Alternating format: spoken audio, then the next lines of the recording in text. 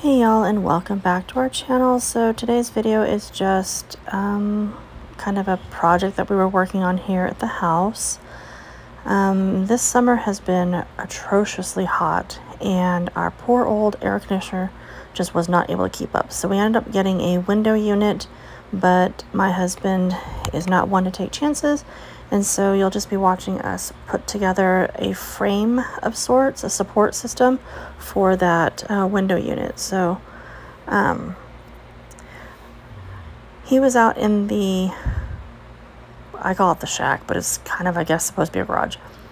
And I ran inside and grabbed the drills, the cordless drills, and then batteries for them and such so that he could put them together. He'd already cut out the wood for those. And anyhow, so it was so ridiculously hot that we ended up taking several breaks throughout the day. I had gotten overheated after doing the yard. I had been mowing. But anyhow, mowing our yard is always kind of a challenge. It's so large and neither one of us is really used to having such a big yard. And last we mowed the grass, actually, we used the two push mowers that we have to do the front yard, and then he used the right-on zero turn for the backyard, which worked out really well, actually. And then we had a bunch of weed whacking to do, but using the two mowers in the front yard made a huge difference. But as you can see, my husband is making this support to be indestructible because that's how he does everything. Not that I'm complaining, it's a good thing. It's a good mindset, I suppose, to have to build things to last. Kind of funny to me because everything that he makes always ends up weighing like a bazillion pounds. So when he initially sets it up, you can see it's a little too high, and or he thinks it's a little too high because we're trying to figure out how to put it in the window. And so I ran and grabbed a few things that I thought we might be able to use to level out the ground. And it's easier for me to bend over than it is for him because his back has a lot of problems. So that's why I was moving the bricks and stuff. But anyhow, those were actually some of the brick that we got, the cement brick, to put the container on. And we didn't need all of them because, like I said, he overdoes everything. And so he bought like a lot of those brick rectangles, whatever. And so we had a bunch left over. So that's what we're using as the base for this frame that he's making for the window. And you can see this back patio porch, not patio, it's a porch. It's a deck. What am I talking about? I don't know. It's a something.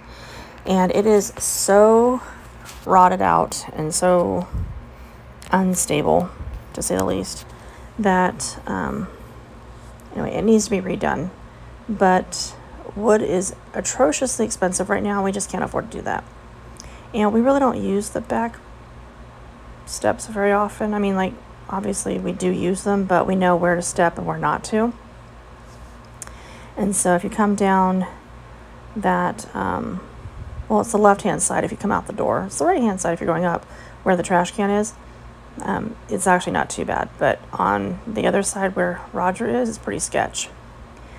So anyhow, trying to get a better angle, and my tripod was not having it.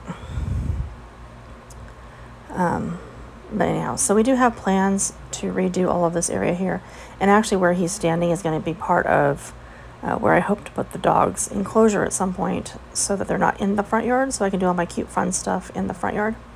And I think they'd like to watch the pond probably too.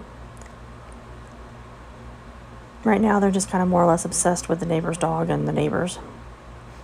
Like I said, we ended up taking several breaks. I got some kitchen towels and I soaked them in water, cold water, and we had to take a lot of breaks. It was ridiculously hot. And so what's kind of funny is that we'll sit here and we have our little drink, cool off for a bit, and I start telling him all of my plans of all the things I want to do. So here he's putting in the actual crossbars, beams, whatever, to help hold it to the house and add extra structural support to the box that he made that's going to hold up the air conditioning unit. I didn't bother recording him actually installing the air conditioning unit because that was a challenge in and of itself. And but here you can see in just a second when it's all done and it's set up on its stand, and it actually works really well. And then you can see that he actually ended up pushing the rest of that railing over because every time he bumped into it, it was just more wobbly. But anyway, so I just wanted to give you guys kind of a quick little video here. Thanks for watching, and I hope you guys enjoyed it. Have a great day. Bye.